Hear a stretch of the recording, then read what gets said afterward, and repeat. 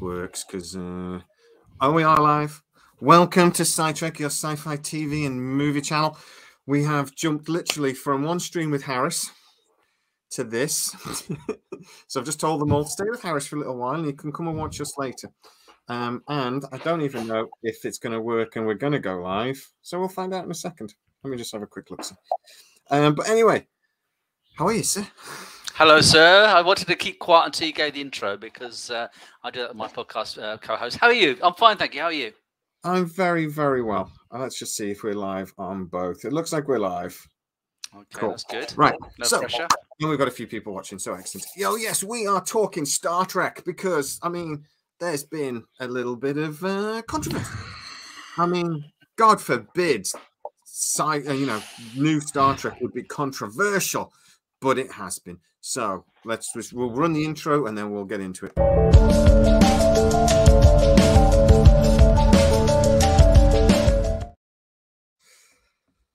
Davey B is with us. Thank you, sir. He's crossed over from the dark side. So Hi, David B.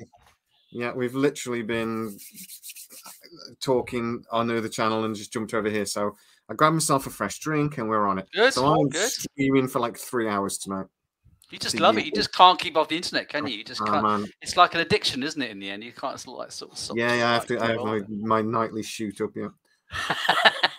Something like that. Yeah. Anyway, so Star Trek. Who started watching Lower Decks again? I've still not seen all of it yet. I've not seen it all. I'm going through season 3. I know that they've released a trailer for season 4, and I've never been the biggest animated fan. I think they're good, but it's not quite my thing. But obviously, we've had the ultimate crossover recently, so we'll talk about that. Well, yeah, I mean, that episode was just phenomenal. I've sort of realised, though, you've got to watch the end of Lower Decks because they start talking about Section 31 at the end, towards the end of the series. So I'm wondering, is Lower Decks Season 4 going to set up the Section 31 movie? Because that's how the season ended. Oh. Would it be quite a different dynamic, though? I mean, I would have thought Lower Decks and Section 31 movie would be very different in its approach to this all that subject. Well, at the end of the episode, if I remember right, Boingler accidentally joins Section 31. I think that's right. I watched it a while ago now, but the last episode is very much about, about Section 31. And then poking, but obviously they do it in their style, joking about it and being silly with it. Even though the last couple of episodes were quite, more serious than thing. But I just think the way they're doing it with Star Trek at the moment, and we'll talk about this, is with all the different shows existing within universe as well, which is confusing to say the least. Sure. Yeah. That was the best Lower Decks episode ever. I think it was the best Strange New Worlds. I think it might be my favorite Star Trek episode, except maybe the last couple of episodes of Picard season 3. I think that crossover episode that's a high praise. It was a brilliant episode. I've watched it twice. But I think it's a perfect opportunity to do something that gives us. I mean, it wouldn't even surprise me if Michelle Yeoh makes a surprise appearance in Lower Decks next season. It wouldn't shock me. We don't know where she went in Discovery. She went back in time somewhere. So through the Guardian Forever of all things. So it's possible. Yeah, it's possible. And to be honest, it might be a way. I've always said that they've got to set that up somehow because now it's a movie. Their intention was to do, well, first of all, the intention was to do a series. And then Michelle went, I'm quite busy. So how about a mini series? Okay, we're going to do a mini series. Then she won the Oscar and they went, TV movie. And so now they've got from 10 hours down to 2 hours they've got. So they've got to figure out a way to set that up. And I've been arguing this. I've said about this when I talked about it when it's released. I'm like, that's going to be difficult unless you bring the character into Lower Decks. And because it's just using her voice, you mean? Just use her voice. That's like 2 days' work. She could phone it in. That's clever. Yeah. I did wonder, and then that might explain a lot of the Lower Decks stuff that we saw. But that was just a thought I had today. I just suddenly, like I say, remembered the end of Lower Decks, and then season 4's coming. And I'm like, that could be, and that's this sort of thing they seem to be really liking to do because I mean they're really crossing over all of these things. And I'd say you've seen the crossover episode. I have. What did you actually think when you heard they were going to do that? What was your initial thing? From my opinion, obviously Star Trek Star Trek Strange New Worlds and Lower Decks are quite different from one another. Now, I know we're going to be talking about the dynamic of Strange New Worlds Season 2 has had a lot of light comedy episodes, which I know that you've already talked about in previous streams or whatever about is this the right direction? I think we can say. Yeah. And so it's possible, talking about it actually live, thinking about it, it may be that they partly made some of the episodes lighter, so there'll be more of a continuity between Lower Decks and Strange New Worlds.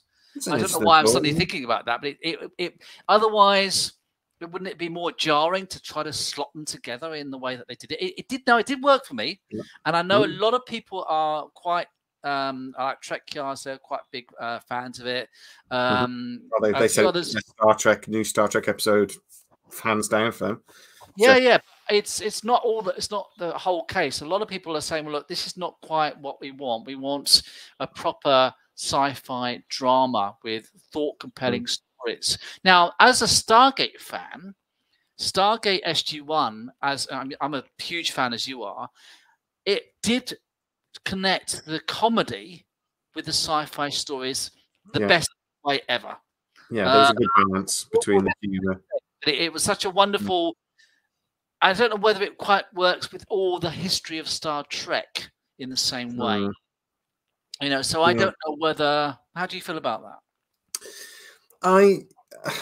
I'm with you on that. I think you need a balance. I've always argued real life has humor in it, right? It says, and when things get very dramatic, that's when somebody will make a take the piss comment, because it's our way of coping and relieving stress and things. And that was always like Jack O'Neill to me. Jack O'Neill was like people I've worked in the NHS and other jobs I've had that are very stressful. There's always that one joker, and he holds. I've had the same. I've had exactly the same. Yeah. So I think that's real life. That's why it felt real, because his humor was real. It wasn't slapstick. It wasn't ridiculous. It was Ball is waiting for him, and he comes up and goes, "I'm sorry, I'm having a lovely brunch." That is the sort of thing somebody might actually say in that situation when they're looking, when they're looking down on somebody and they want to condescend somebody. It's so that's why I thought it was realistic and it was balanced. I don't think Strange New Worlds is, and that's my point. But I love it. Don't get me wrong. I absolutely adore the show. But I think sometimes the humor is a bit heavy. And when you've got the captain who would be a respectful figure and he's there doing silly pirate impressions, even though it was very funny, I'm there thinking, that wouldn't happen in real life. They made a point of it, didn't they, in the crossover episode? A funny captain, what's going on? Sort of thing. And I'm like, well, yeah, because he's a respectful character and people are supposed to look up to him, and you kind of want to know your captain is on the ball. I'm thinking about how obviously Captain Picard in the Next Generation was a very, very serious captain. And there was an episode in season 4 of the Next Generation where Brian meets his old captain, Captain Maxwell. And he was saying how his old captain was much more jovial, much more easygoing. And so in some ways it does show that it's not just the Star Trek series. Each captain has its own way, his own or her way of dealing with her or his crew. But on saying that, I think that the informality of the bridge crew in Strange New Worlds is not the norm for a general Starfleet ship in all the shows we've seen in the past. There's a way of acting in a way where you can have some banter, you can have some humor, but it's not to the level of, as you say, the pilot going, "Ha-ha, Jim lad," and stuff like that. It doesn't quite gel with the 50, 60-year history of some of the Star Trek series. So maybe that's what you're picking up on. Yeah, and do you think Strange New Worlds, for me, I think Strange New Worlds is Roddenberry Star Trek. And I think that's what they've very much got in mind. A lot of the storylines feels like a Roddenberry storyline. It feels like the first series of TNG. It feels like the original series. You could argue they're remaking a lot of the original series episodes, or very inspired by a few. And I'm not 100% convinced that's going to work over a 6 or 7 season run. One of the things, though, that I would love to know your opinion on, and it's something I've argued in my other video, was basically that the musical is one too many quirky episodes. What I want now is I want 3 episodes of drama. Of the thing. Again, don't get me wrong. I don't want Discovery that's all drama and all action and all running around and I don't want that either. I think the first season of Strange New Worlds had a really good balance. I think this season they've gone a bit silly.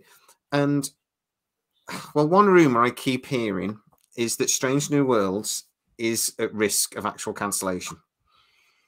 And then I see them do something like, I don't believe it. I don't believe it. I think they're definitely getting a 3rd season. They've already done all the pre-production. They're already doing a lot of the work for it.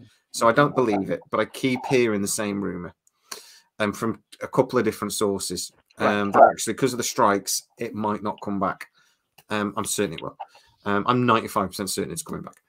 But they throw in episodes like the musical, and that to me feels like an episode that you would put towards the end of a season run. You don't put it in season 2. What do you think? I think, first of all, one of the aspects which is a problem is that each season is so short. At the moment, we're having only 10 episodes per season, where, of course, in the heyday of the Rick Berman era, we were getting 26 episodes per year. That's a lot of episodes.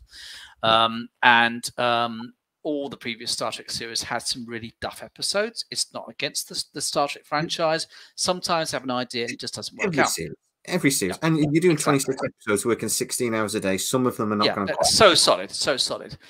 To do... obviously, they've done this crossover episode, which I liked. They did another relatively light-hearted episode as well.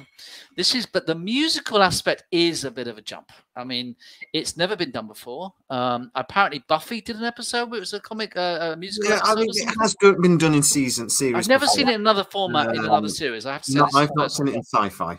No, but I've seen it in. Actually, I know I have seen it in sci-fi. I think either Andromeda or the other one that was a bit like Andromeda that's now gone out my head. That one. I think they did one. Obviously, like I said, the Buffy did one, but that was a demon that caused like a spell for that to happen. Yeah, but this could be a spatial anomaly, couldn't it? It's something like something hits them and they start singing as to communicate. They could do it in a way in sci-fi, but I don't know. That they all know the words and they all know the dance. I'm not sure that's going to work in a series, but it has been done in other series. I think Buffy was probably one of the first ones to do it. But Star Trek, the original series, used to have music in it. You know, they would have it. But to be honest...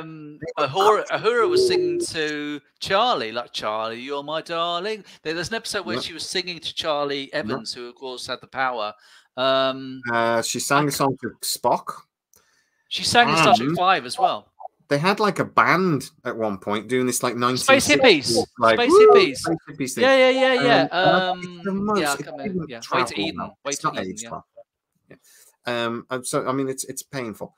Those aren't the episodes people remember. When you go, oh, what was your favorite? You know, the original series episode. Nobody goes, oh, that one with the space hippies, or that one with the they all go black and white face guy, or the Tholian web, or something like that, don't they? They talk about Doomsday Machine for me. Yeah. Doomsday Machine. Doomsday's a perfect example. When you look back on this season, I cannot believe. I think people will say, "What were your favorite episodes? What are the ones you remember?" And people will obviously look at the crossover because it was such a stupid idea that they did so brilliantly well. They really pulled it off. I said when it came out, it's either going to be brilliant or crap. There's no in between. It was good. It was good. Okay. It was really good. I enjoyed it. Yeah, it can't just be okay because it's such a mad idea. If they don't get it bang on, it's going to be silly. Yeah. And they got it bang on. But nobody's going to look back and go, well, the musical was marvelous. I can't see anybody doing that in years to come. I mean, like in 10 years' time, when you go, Strange New World Series 2, what did you think? Well, the musical. No, they're not going to do that. If they do a musical episode, the one song they've got to sing is Star Trekking Across the Universe.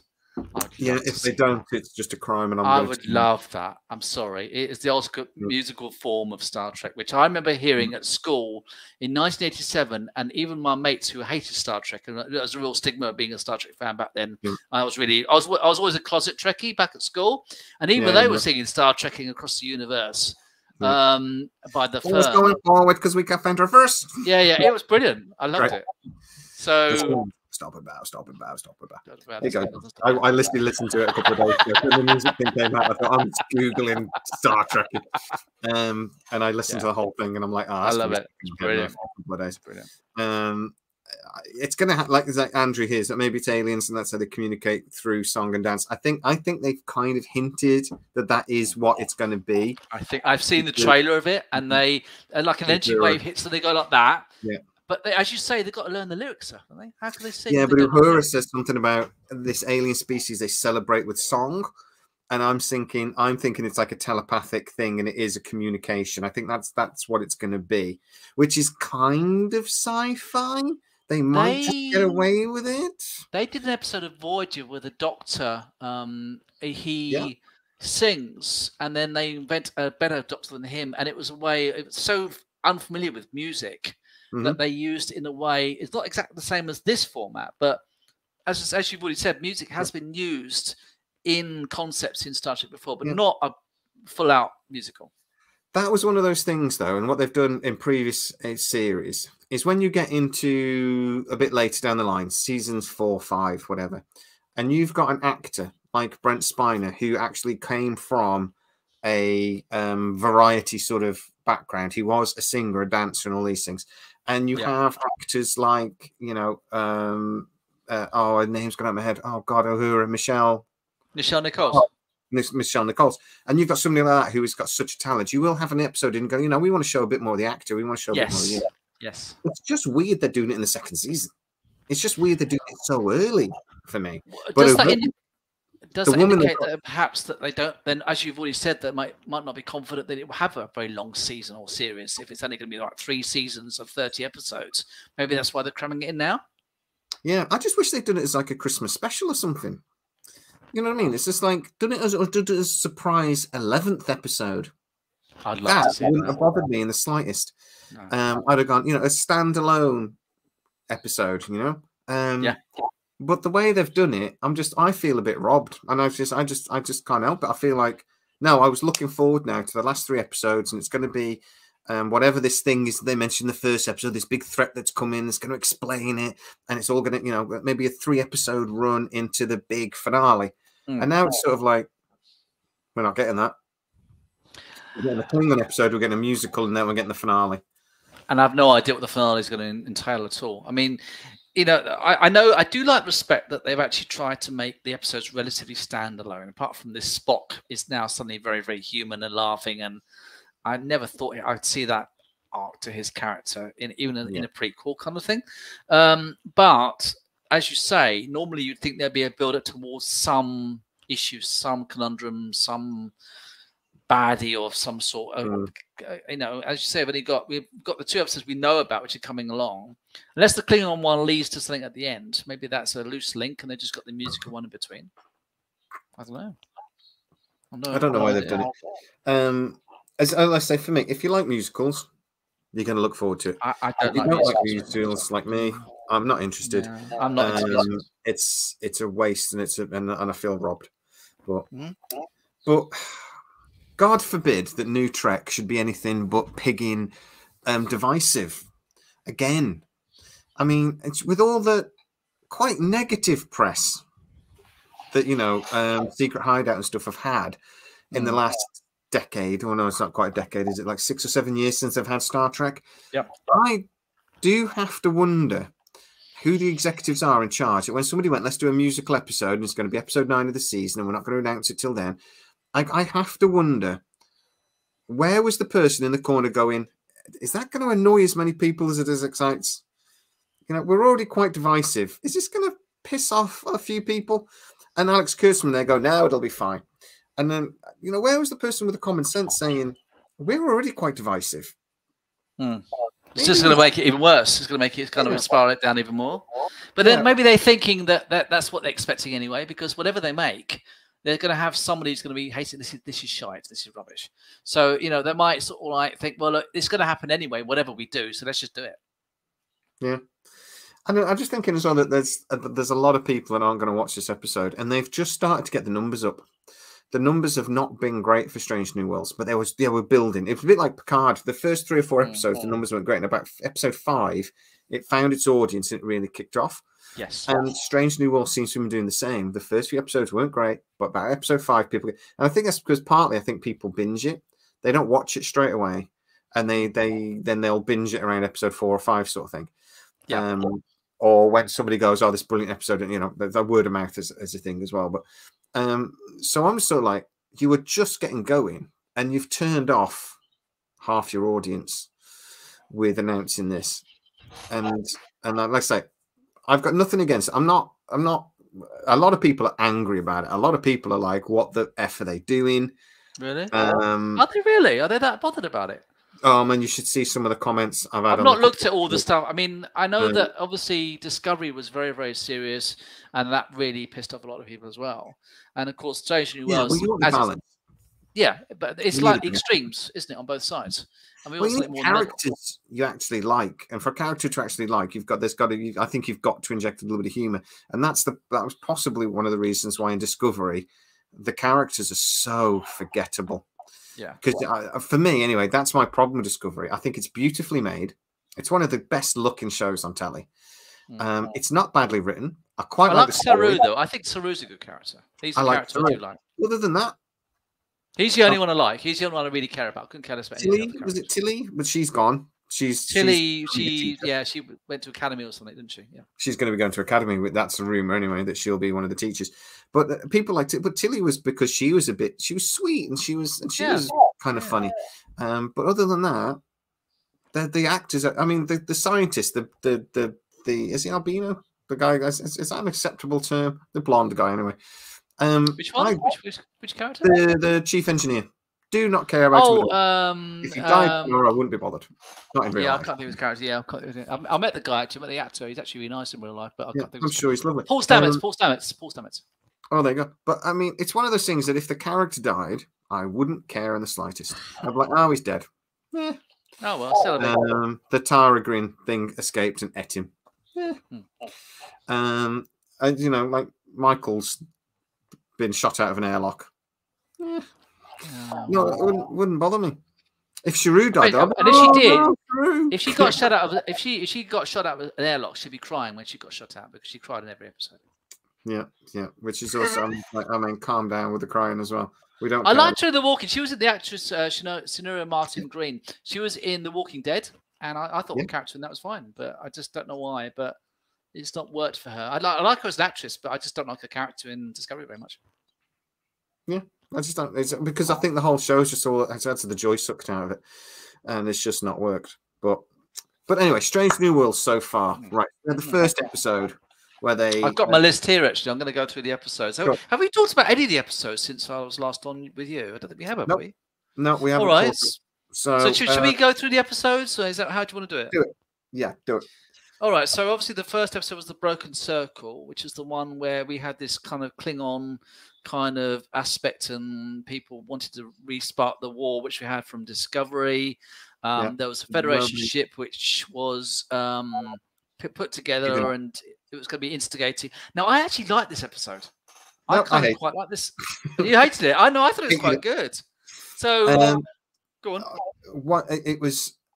Right, so they had a thing in the first season where they had the Enterprise being attacked and it did that spinning maneuver and everybody really loved that shot.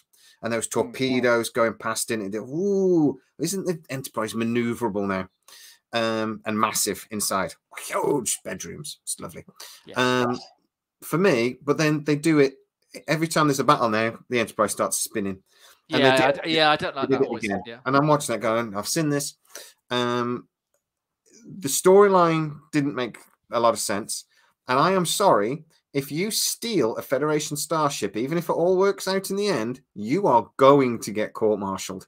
But they just sort of went, you little thing, you little tinker. Well, that's all right. Yeah. Billy, don't do it again. All right, naughty. That's okay. It's okay. Well, it didn't.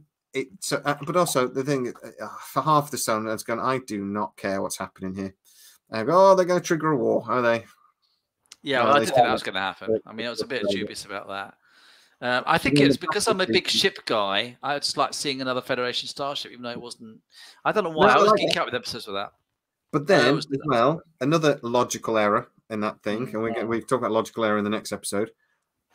A starship comes out. The Federation, another Federation ship comes and fires at it, very close to a Klingon warship that looked amazing, by the way. The Klingon warship, I think it was D7. D7. Yeah. Oh man, it looks amazing. And that Klingon warship did not take an opportunity to fire. And I'm like, yeah, yeah. And then they just go and get pissed. And I'm like, oh, come on, please. They look good. They look good. The makeup was pretty good. I like how they've tried to sort of go, right, we had horrible Klingons and we've got the real Klingons. So let's try and mix it up a bit and pretend that they're just like Northerners. The weird plastic Klingon. Lots of planets have a north, yeah, exactly, like Doctor Who or something. Yeah, they're like they're just from a different part of the Klingon homeworld. And I'm just like, yeah, okay. They're trying to fix a few of their mistakes. And I can respect that. They're trying their best. But at least they did it. At least they didn't keep the ones from Discovery and sort of like, because I thought we'd have the mix like the Romulans in Discovery, not in Discovery, in Picard. They mixed them up from the ones where they had the slight V-shaped foreheads from the Next Generation, with the planar ones from TOS, and they mixed those together. And I think that's where the Northern thing came from. They tried to do Klingons, but they didn't go full plasticine heads. They had Klingons that were more like the Discovery season 1 and the J.J. Abrams Klingons, but they didn't go that far. And then they changed the ridges on a few of them, so they're a bit more like other ones we've seen. And even going back to some of the ones we've seen in the movies, where it's only a couple of ridges, and like Star Trek 6. Star Trek 6 had a different, slightly different, and Star Trek Motion Picture. Yeah, I didn't mind that. I thought that was quite cool. So yeah, I mean, it's obviously an episode which had issues and stuff. Is that cube next to Mike from Terrahawks? It is. I made it. I 3D printed it myself. That is amazing. You can't buy those. It's actually pretty good. Was astonishing. Astonishing TV show. I love it. I love that series. I thought I'd show it off because you can't buy these. It took me a day to 3D print it as well. It's the biggest thing I've ever printed. I bet if you made a few, you could sell them. But thank you for the contribution, Andrew. What were we saying, sorry? Yeah, so basically we were just talking about the Klingons and the episode in general. I mean, obviously, I quite liked it, but I could see why, some of the aspects, as you say, it wasn't the most coherent story. It didn't exactly set up the Klingon Federation relationship in a very realistic way. So I could actually appreciate that. Only a couple of years after the Klingon War, by the way. Yes, exactly. Yeah, and of course they all look different as well. So Yeah. I found it boring. The first 20 minutes was just boring. And no Pike. Pike is the captain. Parental leave and all that. I know. But I heard that's because the actor Anson Mount, apparently he's only recently become either a father again, or but he's got family commitments. So apparently he's not been involved so much with season 2 because of home commitments. Definitely in the first 2 episodes, he was barely in it. It's come through more. Terrahawks was a great show. I love Terrahawks. Excellent. I loved all those. I think Terrahawks was Jerry Anderson, wasn't it? I loved all those. It was Jerry Anderson. Yes, it was. Terrahawks. They should bring back Terrahawks. I'd love to see that. I'd love to see that. Go on. Yeah, CGI one. But yeah, I just think you push back production. If Anson Mount isn't available, he's the main man. He's the main star. You can go, oh well, we can let the others shine. No. Is it because they consider it like some of the other sort of Rick Berman era, where it's more of an ensemble kind of thing? So that you can have an episode which focuses on Data, or an episode on Riker, or maybe that's 10 episodes.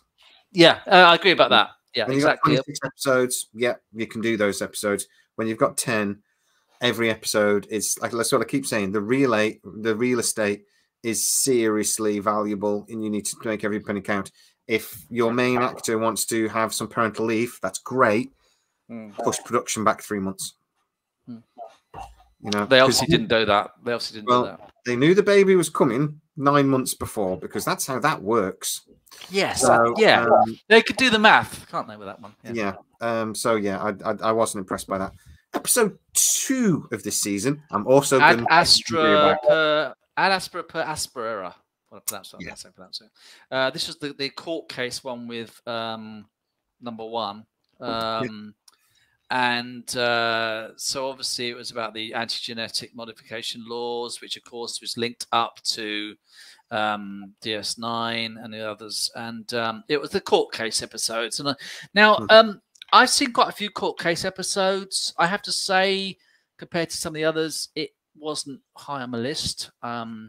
I thought that Measure of Man with Data was probably one of the best ones. Brilliant. I also thought the Voyager holographic rights in season 7, I think it was also another good one. Yeah. Worf had a court one in DS9. Yeah. There's ones in the original series. What do you think of it? I thought it was borderline awful. Yeah, I didn't like this one. It was illogical. It was borderline nonsense, if I'm honest. And they tried to build it up so that there was that big, clever reveal at the end, and I'm like, that was just such a cop off. That way that they did it. Yeah, it was like, A plus B equals what? I'm like, F. No. And so you didn't ask for asylum.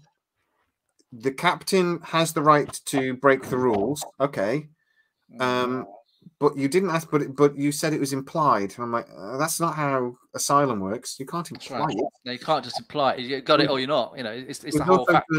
Yeah, years later. And I'm just saying, and anyway, if you're given asylum to the Federation, that they can say, well, okay, you've got asylum. That's brilliant. You're now a member of the Federation and you can go about free. We're still kicking you out of Starfleet, though, because you broke the rules. And we have standing laws that prevent people from a genetically engineered people from being in Star Trek, because we had that, Khan conflict. Yeah, the eugenics was. But you could argue, what about Bashir? Bashir had the same principle. He was found out in DS9 season 5, and in the end, they let him off, and his dad went to prison for 2 years. Yeah, but someone still went to prison. What they realized, but they changed the Federation law. The Federation law did change following that episode. The problem was they couldn't change the law for this episode because it's a pigging sequel. Yes, a prequel even, and that's why I hate prequels as much as I do, because you know what's going to happen. You know what's in this episode. Going, well, they're not going to change the laws. They're going to have to find some loophole, and they found a loophole. But they didn't. That's the problem. No. They didn't find a bloody loophole. They just sort of said it, and they just sort of cop-off ending. It was a cop-off. Yeah, it was a cop-off. Oh, that's fine now. No, it isn't. And also, when we reviewed it on my show, 100%. That's what they kind of used that as an excuse, didn't they? Saying that the captain is allowed to occasionally break the Prime Directive, and we don't have a go at them because, well, actually, Kirk got bloody demoted and. Oh, that was for stealing the Enterprise. For breaking the rule of the what's it from the commander? What's it called? The chief, and disobeying a direct order. That's what it was with him. Yeah. I also thought that the pacing was a bit too slow. It was quite a long episode, and it might have done better if it had some sort of B story or something, maybe just to fill it up a bit. I don't know. I preferred episode 1 to episode 2. Let's put it that way. Yeah. I hated both. My problem was I didn't like the end of Strange New World season 1. I thought. I know you didn't. You hated that episode. Yeah, the last 2 episodes. I hated them. I remember you saying. Bringing Kirk back was awful. It was such a bad decision. Now, don't get me wrong. I've watched them since. They're not terrible. They're just not as good as the first 8. The first 8 episodes were so good that then it tailed off at the end, and I'm like, oh. But this one, it started weak, but then. We get to the 3rd episode. Tomorrow and tomorrow and tomorrow. Which featured Kirk again. And I was okay with it. All right, so tell me what you liked about it, and then I'll give you my opinion. I liked... To be honest, I just thought it was a clever story. I thought, again, it was a time travel episode, which was a bit sort of like, somebody appears. We need to go back in time. Whee! And it was just very, like, there was no reason for what happened, but I didn't really care because the story worked. I liked that, and then she walked up and there's Kirk, and the things had changed. Again, I don't know why the conflict would why that would have happened, but that's happened. Just don't answer it, just go with it. I actually like Kirk now. The guy that they've got playing him, I thought that was my main problem in the first series. I thought the guy they got playing him, he's too scrawny. He's got a weird hunch thing going on. And I just didn't like him. But in this series, I think we got to see a bit more of him he was a bit more light-hearted. It wasn't as serious as the last 2 episodes where we saw him. Yeah. And I actually got, by the end of this, I was thinking, I like this guy. I think this is good. I still don't think they should have brought Kirk in this early. Again, I think it's another indicator that maybe this series alternate timeline. Well, there's an alternate timeline which we can talk about in a minute. But I'm wondering whether this season isn't going to go past season 3 or 4, and there's no intention for it to. That's the only reason I can think I'd bring Kirk in this early. Because it's getting closer to when they stop it, you mean? Yeah, I just don't see how it's going to work. Paul Wesley, But I thought this episode was clever. I thought the relationship between her and the... Oh, I'm sorry, I can't remember her name, the security officer. La'an. Singh. Is it Singh? La'an Singh. So La'an. I just thought it was relationship. The only thing irritated me slightly is Kirk's now a chess genius. When did that happen? He actually beat Spock in his very first scene in the very first episode of the original series. Oh well, I didn't. I don't remember that. So it was where no man goes before. Oh, actually, no, I think Spock beat him. They were playing 3D chess in their very first scene, and Spock was still quite emotional. That I haven't watched the original series for years. Yeah, he was playing the very first scene. Right then, I don't mind that scene so much because at least it's dragging something back from the original series. Yeah, and you could say 1D chess or 2D chess, whatever you want to call it, compared to 3D chess is easy. So at least the only thing was that I think he made a lot of money. I mean, people are gambling a lot of money on chess. But that's neither here nor there. It was that is true. Then actually, I find that scene a lot less irritating. If that was right that we'd seen him play chess in the previous thing. So because it's growing on me. He is growing on me. He is growing on me too. Actually, Paul Wesley, as Cypher Quest has said, is definitely. I think we had to get used to him because he's very different from Chris Pine and William Shatner's versions. And it's funny because the actors Ethan Peck and Anson Mount as Pike and Spock have been easier to get used to, whereas Paul Wesley is a bit different in his version of Kirk. Oh, and I tell you what, though, I saw a side-by-side image of William Shatner about at Paul Wesley's age and Paul Wesley, and there's a similarity. Is there? They kind of look, a bit alike. Not a lot, but a bit. Yeah, but that's right. At that age, sort of thing. Although Paul Wesley's older, isn't he? He's in his early 40s, and of course, Kirk in the original series was about 34 when he was Captain. Yeah, that was what they based it on the ages they were supposed to be. So, because Kirk's character is supposed to be quite a lot younger, isn't he? He's supposed to be 5 or 6 years. So he's supposed to be in his late 20s. Yeah. Whereas, obviously, yes, I know the actor's a little bit older, but yeah, he's growing on me. Interesting. Yeah, good. I don't hate him as much as I did. Put it that way. That's good. Okay, so maybe if you watch Paul Wesley in the last episode of season 1 again in the future, maybe you'll find it a bit easier to watch the second time round. I watched him in the run up to this season coming out, and I have to admit that's when I realised, I don't hate these episodes as much as I sort of did first time. I use the word hate. I use the word hate in the terms of television, which isn't. I know exactly what you mean. I hate the. I don't know. I hate the Russians invading the Ukraine, or I hate it if somebody upsets my wife. I hate that. I hate. It's something. Yeah, just the way you term it is the way you term it. Yeah, it's. I disliked it, but only because it was compared to the other episodes, which was. But what do you think of the episode? And generally speaking, I think generally it was good. I think my major issue, or not, maybe issue is not the right word, but factor was the discontinuity with the Khan, with the eugenics wars, and that Khan was, of course, supposed to be taking over the Earth in 1992, which means he would have been born in the 1960s or 70s. And at this point, we've got another Khan that was born probably in about 2012 or something. We see him about 10 years old in the scene. Now, I understand why they've done it, and because the real world, we're catching up with hypothetical future ideas to the original series. But I kind of thought, I don't know, it was coming anyway. We knew that this was going to happen, but I just kind of, I've been watching Star Trek all my life, so I kind of always think, well, that was not how they did it back in 1966 when we had a car. You know what I mean? I really nerd out about continuity. Yeah. Yeah, I have a love-hate thing with continuity. I think sometimes canon and things that you've got to give the writers the opportunity to change things slightly. And for this case, they kind of had to do it that way because they needed to be slightly in the future because of the bridge thing and the way they were doing it.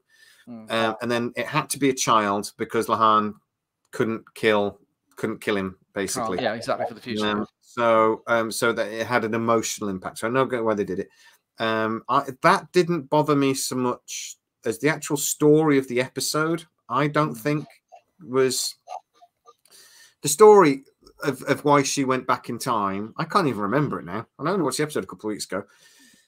Yeah, something happened where we had the Temple agents, didn't we, at one point? And yeah, there was Temple something agents. happened. Yeah, but I can't remember. I can't even remember why she ended up going back in time herself.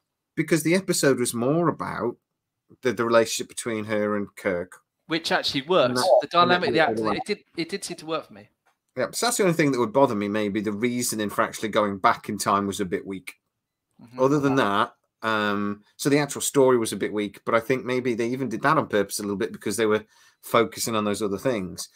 You needed time for that relationship thing to build. Sure. And they're going to end up in bed in the musical episode. So. Oh, they're not, are they? Yep. Oh yeah. You know what? You are like the actual your channel and everything. You are the person to actually say this is going to be shy. But what if it's really good? Are you going to come back and say, you know, I was so wrong. It was the most fantastic episode I've ever seen Star Trek since I was 3. I will always say my opinion. Go on. And I'll always be honest. If I don't like something, I'll say I don't like it, and I'll try to explain why. And that's something which you've done tonight. You've done that today. Yeah. Well, a lot of hate channels don't do that. They just say this. They come up with some nonsense political reason, and they attach stuff to it. I've been wrong a couple of times. I've said I'm not sure, but what I try to do, the one thing I won't do is I will not say the musical is going to be crap because I've not seen it, so I don't know. You're just viewing some initial doubts about how it might actually. I'm saying I think there's a reason I wish it wasn't happening now because I want some sci-fi now. We've had a couple of fun episodes. I want some sci-fi now. Yeah. So that irritates me. I feel like I'm being robbed a little bit. But that's not the episode's fault. You know what I mean? If this was the 11th episode or a bonus Christmas episode or something, I'd be fine. No problem with it at all. Yeah, I agree. I feel like I'm being robbed. Yeah. But also, I'm not excited about it. I'm not angry about it, but I'm not excited about it because I don't like musicals. And to be honest, it doesn't matter if the episode's good. I'm still going to come away going, okay, I can watch it. I'll never watch it again because I don't know what it's doing. What it's doing. You know, if they did a murder mystery episode, I'd be like all over it. I'm like, I'd love a good murder mystery. I'd watch the shit out of it. But you know, if they do a teenage angst relationshipy episode, Starfleet Academy, that's going to be doing that anyway. I don't want to watch it. I'll give it a go, but I won't be excited. Yeah. I'll be like, okay, well, let's see what this is about. But oh god, but they've been doing that. They've been doing like the horror episode, like with the Gorn episode last season, and they do the one with like the episode where it's like a submarine kind of hiding in the nebula kind of thing from the other. Yeah, they remade the Wrath of Khan. Yeah, they did that with So, but a lot of it, I think they're throwing and hoping it'll work, and not. They're using Star Trek like a freaking toy to show them. so because Star Trek Grangel. Yeah, go on. Grangel is coming back. Oh no, it's not Grangel is coming back. It's the one with Anton Deckin that's coming back. Anyway. Oh, what Biker Groveman? Biker Groveman is coming back. Come on. Yeah, Adam Chandler, the Apple Christmas Carol with Ryan Reynolds, and that was quite good. I quite like that. I'll watch it. I'll watch a musical at Christmas. I'll watch a classic. And that's what I mean. They should have made it a Christmas special. But anyway, so yeah, that's my reasoning. But if it's a good episode, I'll come back and I'll say it's a good episode. But to be honest, my feelings that I wish it had been a sci-fi episode, and I still don't like musicals. That's still going to be true. Yeah, I genuinely try very hard not to say something's going to be shit. I might say I'm not sure about this. I said I wasn't sure about the crossover idea. But what I said was it's going to be brilliant or awful because it's such a risky idea. Right. And I'm so glad it was great. I'm very open to change my mind as well, which I think a lot of maybe some people aren't so good at. You know, that and once they get locked into a thinking, they stick to it. And I pride myself on I'm more than willing to have an argument with somebody and actually lose.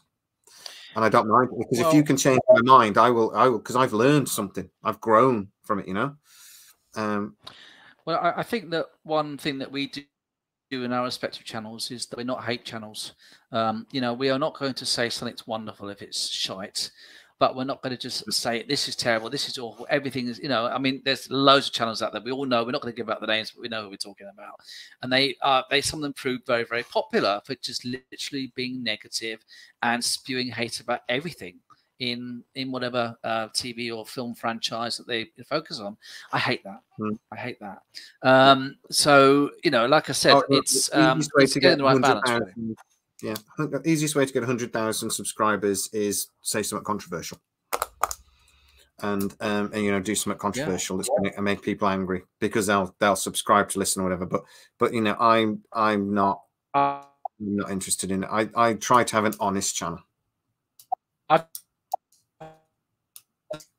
Breaking up a little bit, Mike.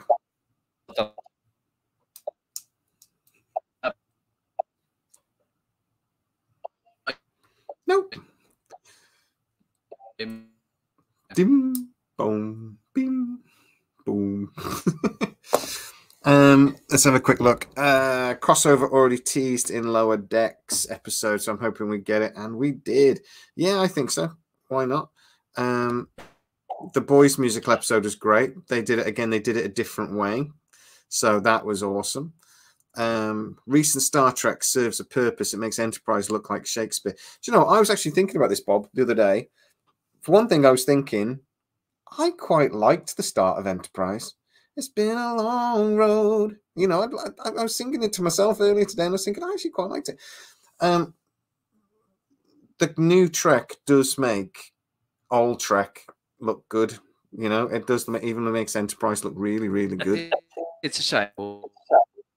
No, you're not coming through very well, Mike.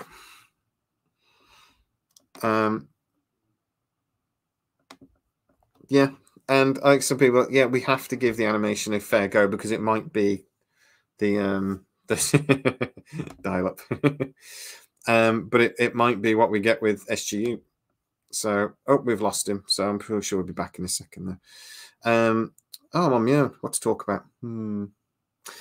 But the thing with new Trek at the moment, I think the format of 10 episodes ago is a problem, because I think it doesn't give us the character development that we're used to from Star Trek. We have lost out on a lot of those episodes that filled out certain characters and things. I keep saying this, but it's the time now for new Trek is so valuable. They haven't got time to take their time and introduce characters in different ways, or see characters in different scenarios and things. It ends up just being they've just got to crack on with it, get on with it, get on with it. And that, I do think that's a problem from conception. And then there's nothing they can do to get around that, because they've got 10 hours. That's it. Instead of 20 before, you know, over 7 seasons. The rumor I keep hearing, though, is that Strange New Worlds was only ever planned to be 3 seasons. And that isn't, that rumor doesn't seem to want to go away. I have heard recently that there is serious consideration going towards that there won't be a 3rd season because of the strikes and things.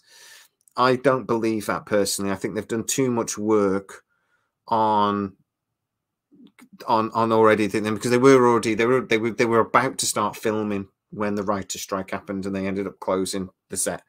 But they were literally about to start filming. So they've done a lot of the work already. But if that is right, and that we only get 3 seasons, and it was only ever planned for 3 seasons, then I do think all of a sudden a lot of the stuff going on with Star Trek at the moment makes sense. Because they're acting like a show that's been on for 6 seasons already. They're acting like a show that's coming to an end already. So yeah, they did, to be fair, they told a lot of story in The Expanse in 3 seasons, and it worked, and there was a lot of story to tell. I was thinking about this with the other day, though. Actually, was The Expanse, and this is not talking about Star Trek now, we'll talk about The Expanse for a minute.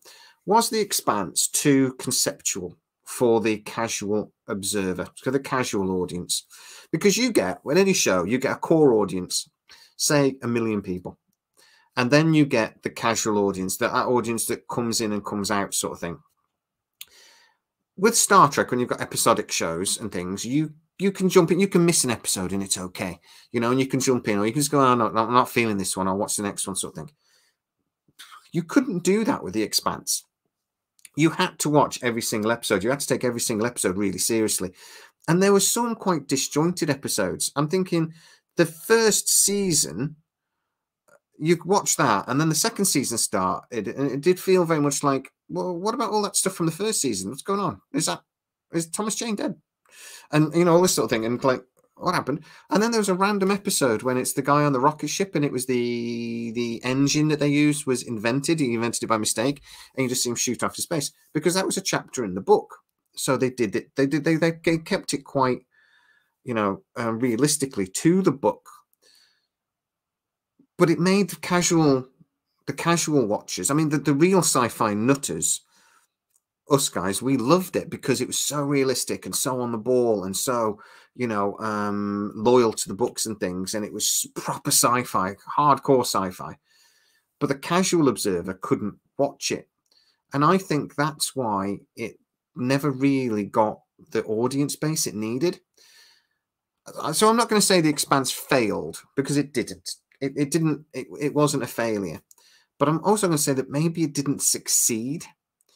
And maybe it didn't succeed for that reason, that it was too conceptual, it's too heavy. And I do think that's why shows like The Foundation have to go on Apple, where they can do TV shows that, you know, were a serious sci-fi, because they don't have the audience base, and they need shows like that where they care about the hardcore fans. They're not as bothered about the casual observer, casual audience. So they want to bring shows like that people will come to. So they are big fans of the Foundation novel series. So people will come to Apple to watch them, specifically to watch them. They will get Apple just to watch them. Apple needs shows like that. They need shows that are going to drag that audience across. Whereas Prime, other big ones, Netflix even, they need shows that cross genres that actually lots of people will watch, because these shows are expensive. It's just a thought. I'd love to know what you guys think. I don't think so, but it might have been right next door to conceptual. Yeah, no, conceptual isn't the right word, actually. But it's very realistic, very serious sci-fi. And I want to say that it's grown-up sci-fi. I'm struggling to find the right word for it, really. You know, but the main thing I'm trying to talk about is that you needed to follow each episode, and there'd be stuff talked about in, you know, episode, particularly in like the first season, that then followed through the rest. So if you missed a couple of episodes, you could all of a sudden have something much later that makes absolutely no sense. And that's what I'm sort of talking about, that it was really serious sci-fi.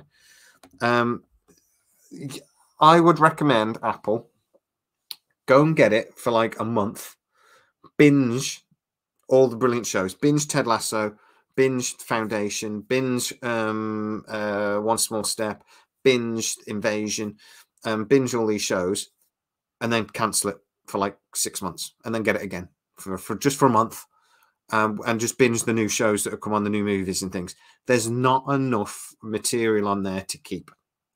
So get it, binge what you want to watch, turn it off. That would be my way of doing it.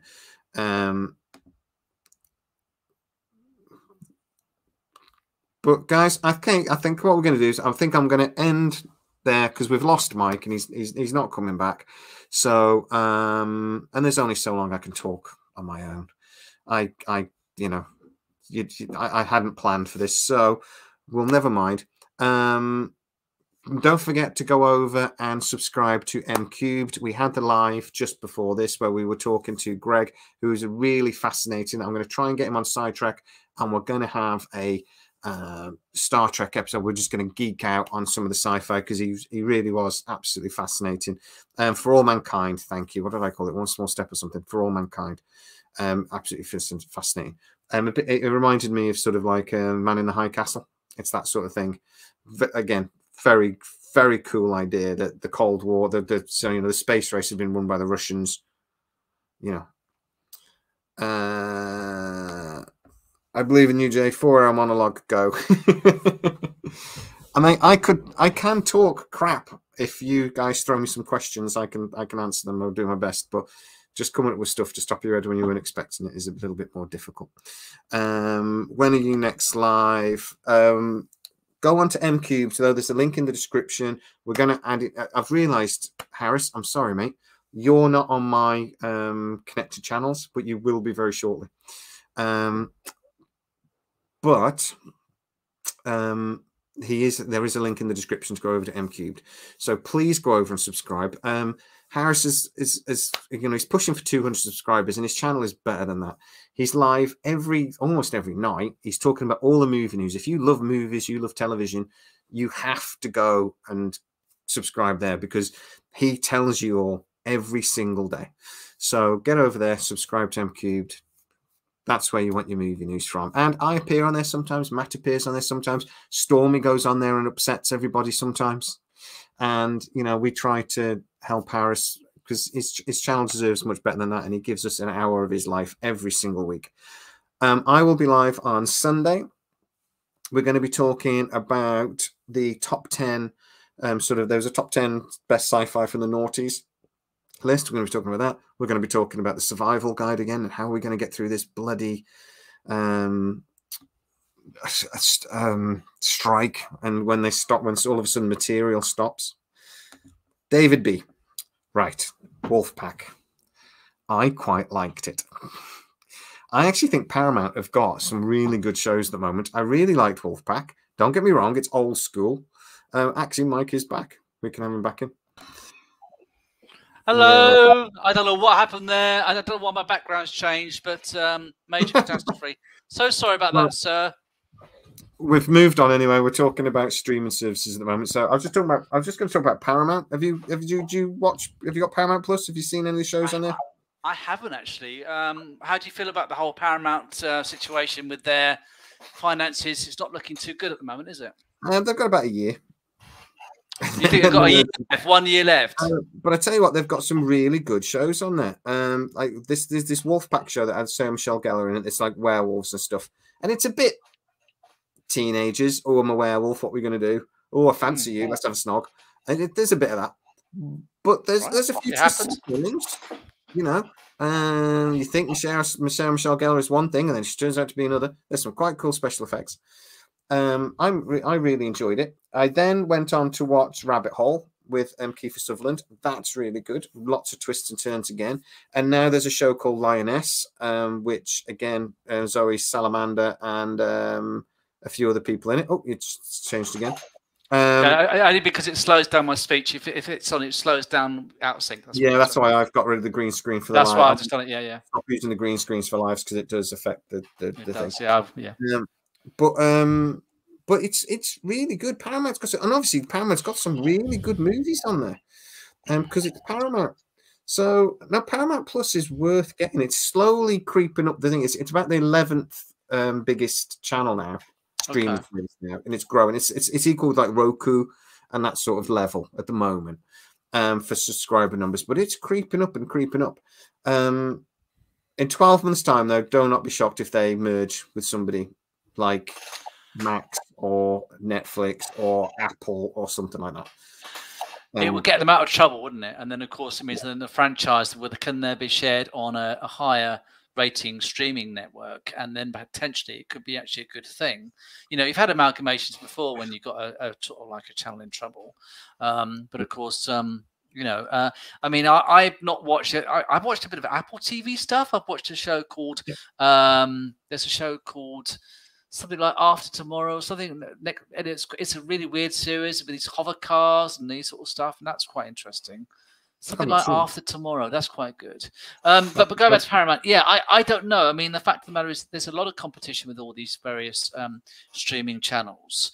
And even the big ones like Disney and stuff are having trouble at the moment. You know, they're cutting their costs. And it's just the fact that people, you know, they don't have so much money to spend, and they're going to be a little bit more careful. And, you know, it might have been a few years ago, we thought, oh, I'll get this streaming. I'll just get 5 streaming sites, because normally all the shows you like, they're all scattered all over the place. And that's the problem. So, and of course, you know, this is why, and I've always said this, I'm a very a big fan of actual physical media, because in the end, it's like, you know, if I've not really watched Star Trek Prodigy that much. I've seen the first couple of episodes. I will watch it, especially after all the live action stuff finishes soon. But it's the problem is like, it's like someone coming into your home collection and taking all your favorite Blu-rays and DVDs because, oh, we can't have that anymore. You know, and so it's the home of Star Trek, but it's the temporary home of Star Trek. It's kind of like Prodigy's not on Paramount anymore. Exactly. It's going. So what I'm saying is that's what puts me off. At the moment, it's behind a paywall on Prime, but I'm told in a couple of months it'll just be on Prime, and then the second season will be premiering on Prime. Yeah, as a Prime original. Oh, as a Prime, but they didn't. Well, no, yeah, original broadcast, but they didn't make it. It was actually nothing to do with it. But they've put some money in to allow Paramount to finish it, or Paramount won't finish it. Yeah, there are some big problems within this. At the end of the day, the streaming wars was lost by everybody. Everyone lost. Netflix even was struggling. Netflix are generally the ones that are doing the best. But they've actually secured a little bit by this new rule with the Paramount password sharing. They've actually done quite well out of that. So their numbers jumped by like 2 million subscribers or something. When all of a sudden people thought, oh crap, I'm gonna have to stop sharing this Netflix password. Yeah. So they've done okay out of it. They just about kept the top spot. Disney are in massive financial problems. And that's going to be that's a big point of that is down to Disney Plus. But Disney Plus has affected their whole business, because one of the things they did was they've affected cinema, because I honestly believe a lot of people, and because I've thought it myself, why am I going to spend all that money to go and watch this new Disney movie when it's going to be on Disney Plus in a couple of months? Yeah, exactly. You wait a couple of months to save yourself the money. Yeah, and going to the cinema is expensive, so you've got to really want to go. You know, it's and I love going to the cinema. I adore it. I do. I haven't been for a long time, but also the fact is that people's home systems now, you get big TVs, you get a good bass, you get a good sound. You know, it's not like back. I go and show my age. When I was a kid, I used to have a 4x3 TV. I'll go and see a movie. And it's huge. It's got the bass. It's got the stereo, and yeah, people's home entertainment systems now are a lot better. So you know, that's another factor. When video shops appeared in the 80s, you know, that nearly killed cinema. And it came back, and you know, and it bounced back, sort of thing. I don't think it'll ever kill cinema, because it'll be a thing, but I think we'll have a lot less cinemas. My cinema, they turned it into a Lux. All the chairs are beautiful. For one, they're miles apart. You know, someone is eating crisps. It's like someone said to me, like, why do you like go to cinema and literally have like a huge meal with hot dogs and popcorn and donuts and like almost like grazing like a cow in a farmyard or something?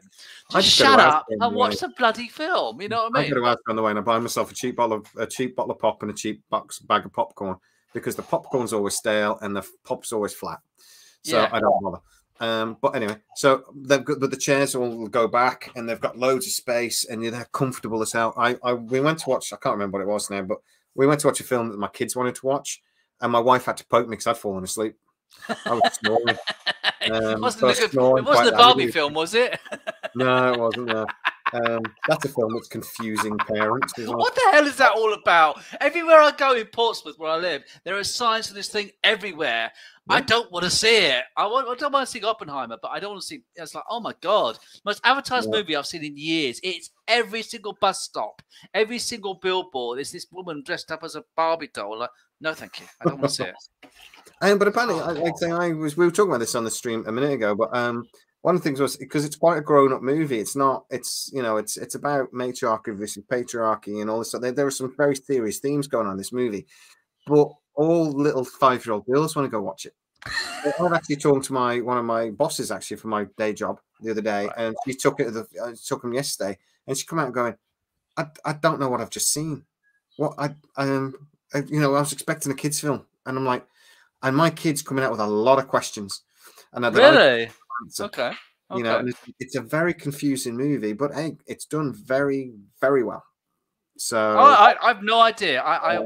If people think if it's well done, I don't know. I mean, like I said, it's not something I particularly fancy seeing. It's part of the experience. I always come out and then for hours later, I'm going, oh, a bit of popcorn. yeah, exactly. It's like a sort of like an after thing, isn't it? Kind of thing. Yeah. But yeah, I have to admit, I think twice about taking my kids to the cinema because it's like by the time they've decided, and then they bitch and they want nachos. Yeah. But they then don't eat half of because they and they cost a bomb. They're really expensive. I'm like, I've spent 100 quid. How the hell have I spent 100 quid to go to the cinema? But me and my wife have got the cards where you get to unlimited. Oh, okay. That makes sense. That's a good idea. So we go all the time. So I love it. So yeah, but I actually think Apple is one of the best ones at the moment, particularly if you're a sci-fi fan. I think they've got all the best sci-fi episode things at the moment.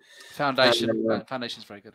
Foundation season 2 is just coming up soon, isn't it? That's coming up soon. Already come out. It came out. They were on the 2nd episode, I think, or 3rd. Oh, well, I'll have to watch that. Okay, I'll have to watch that. But yeah, I think the future is going to be that the streaming services, they're going to have to. Well, I think they thought it was going to take over the networks, and networks were going to die, and now it actually seems that I think the networks are making a resurgence. Why? Advertised TV is still doing okay. It's terrible. I mean, live TV it's terrible. I don't watch one thing. People still watch it. But the thing is, the networks will still do 26 episode seasons. I can see. Yeah. I suppose. But not much in the way of sci-fi though, especially the UK. I can't think of one apart from Doctor Who. There's not one British sci-fi network series I can think of. No. And I have to think, I don't watch anything on TV. I watch everything on streaming services. I do too. We'll watch some stuff on catch up. We will watch some stuff. Yeah. But generally speaking, we watch everything through streaming. And I've got, but because of this channel though, the wife will sort of say, well, we've got too many, it costs too much money. And I'm like, oh, no, the channel pays for it, babe. I need to watch these TV shows. And so it is terrible that I'm there going, I don't want to watch it. It's research. And I get away with that somehow. But I've obviously got Prime. I've got Netflix. We got Prime, yeah. We got Netflix. I've got Paramount. I've got Apple. We've just got 2. You got a load though. You got a whole lot by the sounds of it. Most of it. I'm trying to think what else. I think that's all of them. I've got Paramount. So I've got 5. I think that's all the ones that are pretty much available in this country. Other than if you want to get add-ons through. You haven't got Disney though, have you? Have you got Disney? Oh, we've got Disney. So I've got 7. Disney as well. Okay, that's a lot. Oh, wow. Okay. I don't watch as much Disney as I used to. I've sort of. I watch the Star Wars stuff. That's the only stuff I would watch. Is the Star Wars stuff. Yeah. I don't watch YouTube. YouTube's for children.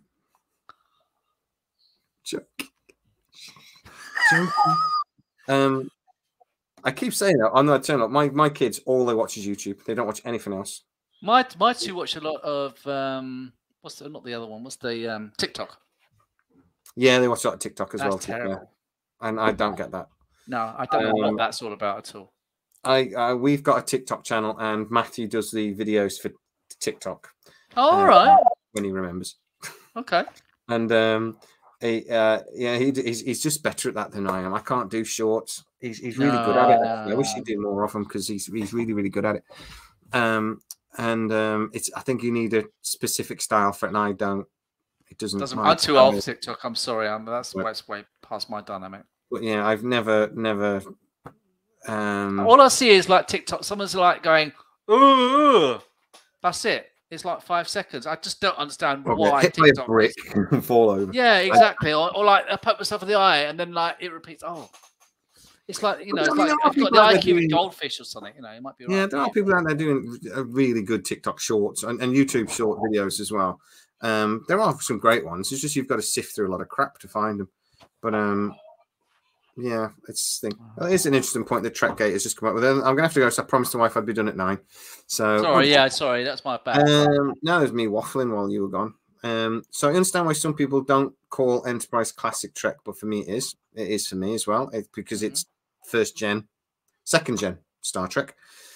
None of the new Trek shows have come that close to how great even that show was. Picard season 3 and Strange New Worlds are closer, but not that close.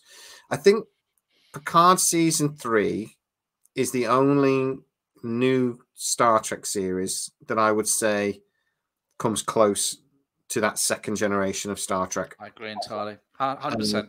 100%. That I was actually getting up early on a Thursday when it came out over here to watch it, and I was excited to watch each episode. I'm not excited to watch Strange New Worlds. I watch it and I look forward to watching it. Don't get me wrong. Not the same level, is it? It's not quite. I'm not getting up early. It's down a notch, isn't it? Yeah, I'll watch it when I get in, from work. I won't get up early to watch it, which I was with Picard season 3. But I tell you what, I watched Picard season 3 back through again. It wasn't as good. I didn't enjoy it as much. Once the nostalgia and everything had gone, and I knew what was coming a little bit. But actually, I did speak to somebody about this, and they said, I think you watched it too soon. You needed to let it, like a fine wine.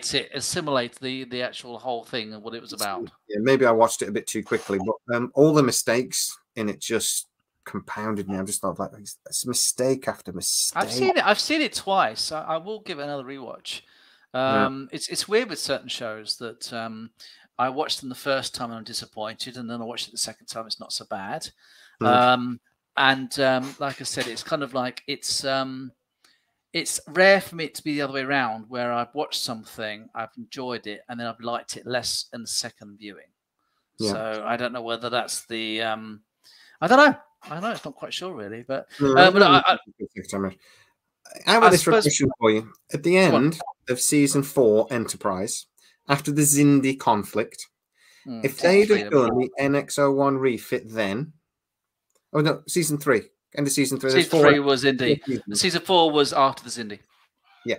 So if they'd have done because obviously the Enterprise came back from the battle with the Xindi battered. If they'd have done the refit then, would we have got a 5th season of Star Trek Enterprise?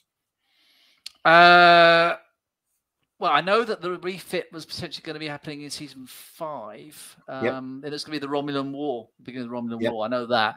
Are you saying that if we'd have seen the refit at the beginning of season 4, the last season, it might have actually built up popular interest in the show? I think it would have been more interesting. I think it would have built up. There'd have been a bit of excitement around the show. Whereas there's always a bit of a wane, mid thing. Season 4 is season 4 is the best season. Yeah, I agree. But there's always a popularities thing, and then they tend to pick up again towards the end. If you think even like classic shows like Friends and stuff, around season 4 or 5, it became popularity waned a little bit, and then it picks up again towards the end. It does happen with some seasons do that. So I think if they'd have done the refit and got a bit of excitement through, I think we'd have got a season 5. I loved Enterprise. I thought Enterprise was so good. I still think Scott Bakula, was too used to him being on Quantum Leap, but I liked it. I thought it was a good solid series. I really do. And I was on board. And I just think that it really was, when it finished in 2005 and it actually got cancelled. Star Trek was never quite the same after that. It's still, like I said, Picard season 3 was the closest we've got since that era. And even if nothing else happens, we got that. And I'm very, very pleased we got it. And like I said, I think in subsequent rewatches, I think I'll still like it quite similar to as I watched it the first and second time. But I never know. Might be like you. Like I think it's Star Trek 2.0. Like I said, actually, it should be 3.0 technically, shouldn't it? Because we're on the 3rd gen of Star Trek. We're in the third era. third era, Yeah, so it should be at the 3 moment. really. But yeah, that's how I'm starting to think about it now. And I just don't think about it. It's not really Trek. I think about it the way I think about J.J. Abrams' Star Trek. I actually that's a very polarizing element of Star Trek, as it always has been since 2009. Well, New Trek is as well. But if you don't think of it as really Star Trek, if you think of it as just JJ Star Trek, it's not quite as annoying, and you can just enjoy it for what it is, lens flares and all. But that's how I'm going to think about Star Trek now.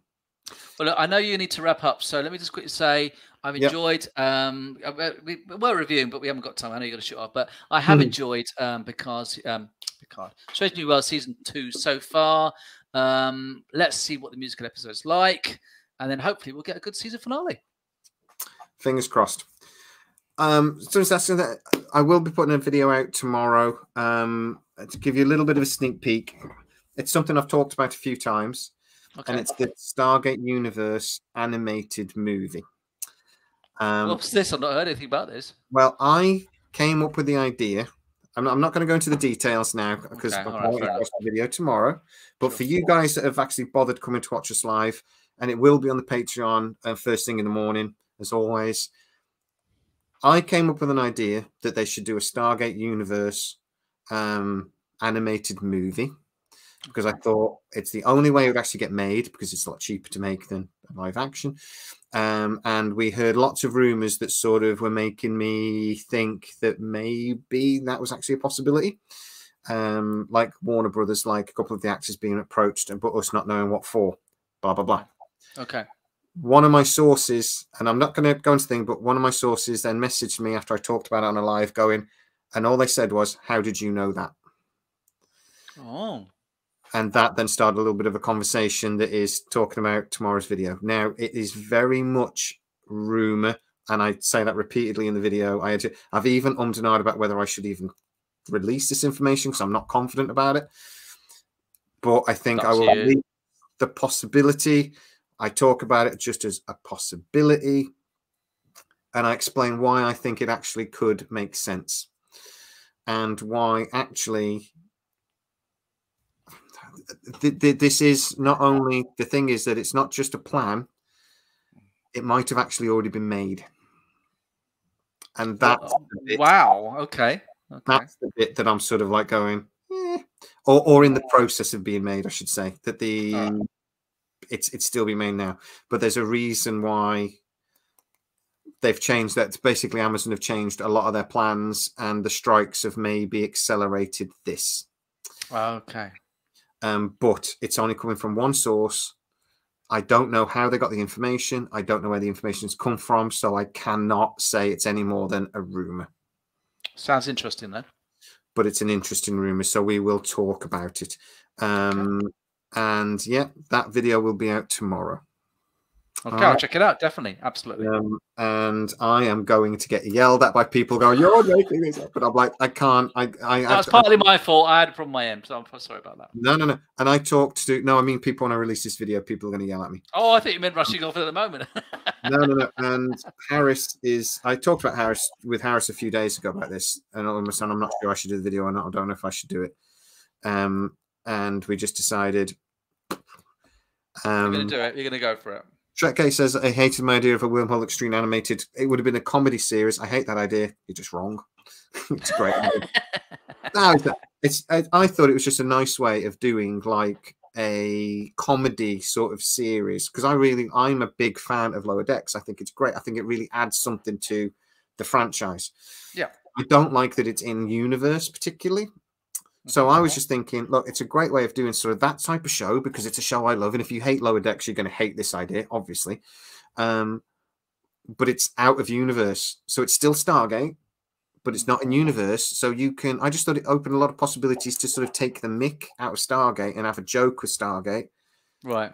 Without it being Stargate. Without actually being, the way around it, yeah. Yeah, that's fair enough. So it was a fun way. And this would be years down the line if everything else worked. And it was, this would be like, we've already had 2 or 3 seasons, maybe a couple of movies. This would be way down the line. I wouldn't do this straight away sort of thing, but I just thought it'd be fun. Or a comic book series or something. You wouldn't even have to do an animated movie, really. A comic book series. Just something which is actually get something actually out there in whatever form Yeah, works, slightly just to see exactly what happens. So, yeah, it's like a different dimension, a different, different bit of fun, and something you can have fun with. And the creators, and you can tell the creators though, canon doesn't matter, just have fun, have fun with it. And I think we could see something really interesting. But so Trekgate, yeah, you're wrong. So don't lose him as a subscriber. No, he's obviously not. I mean, this is all opinion, and to be honest, it would all be about execution as well. If they did a Wormhole Extreme series as well as it could be done, and it was respectful to the original series and everything, and you watched it with an open mind, you'd probably love it. But it's like everything else. If they do it badly, it'll be awful. And it's all about execution. Look, there's a series a couple of years ago, like Satan Fighting Crimes. I can't remember what it's called. What was it called? Lucifer. Oh yeah, I never saw it, but yeah, I know of it. It's absolutely fantastic. It's the stupidest, idea. Satan goes on holiday to Earth and starts fighting crime. It's ridiculous, but it was executed so well, it was worked. Look, the Star Trek episode yesterday, the crossover between a cartoon and live action. Yes, that works. Stupid idea, but they executed it brilliantly. And at the end of the day, any of these ideas, if they're a risk, if it's done well, you'll love it.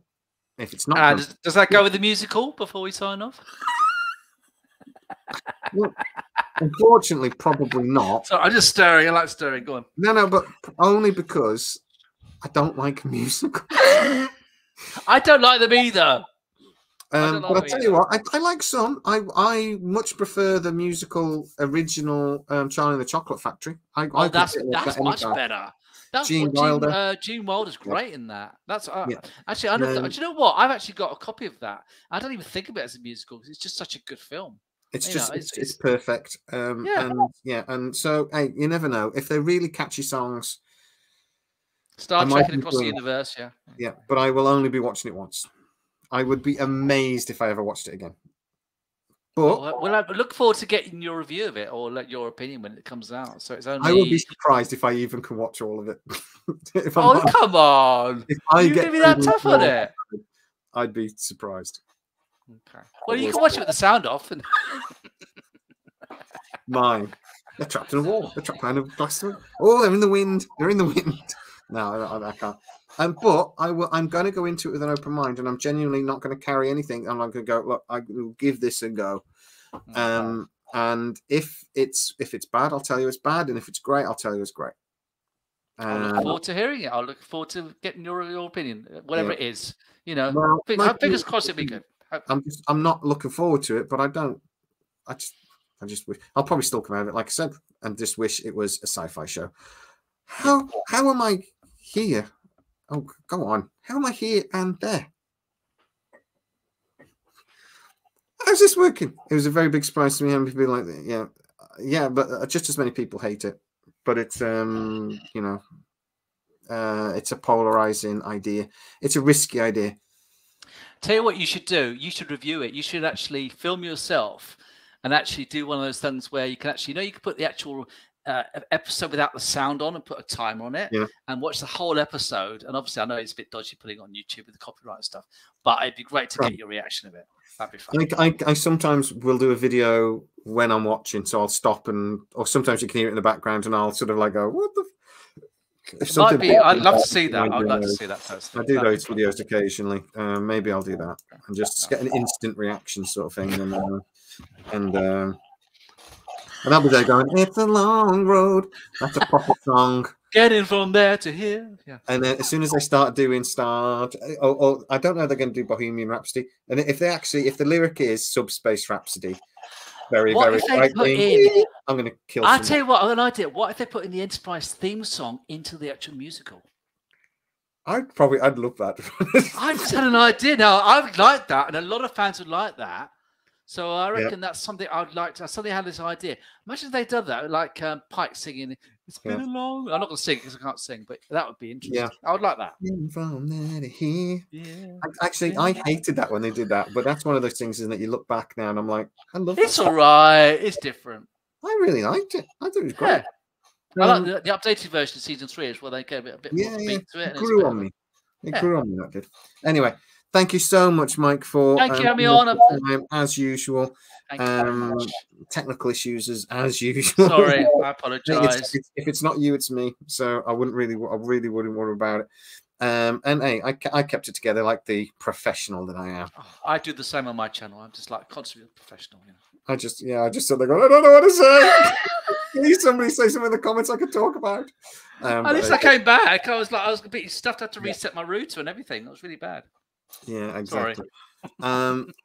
Thank you so much, guys. Everybody's in the comments again. Thank you. Don't forget to go over and subscribe to M Cubed. There is a link in the description. I'm going to be banging on about this because his channel deserves to have a lot more people on. And if you like movies and television and you want to be kept informed but can't be asked to read Deadline every day, Harris's channel is the place to go. So get over there and subscribe. And mine too. Don't subscribe to Mike's Solo podcast. It's shit. Get over there, subscribe to all these things.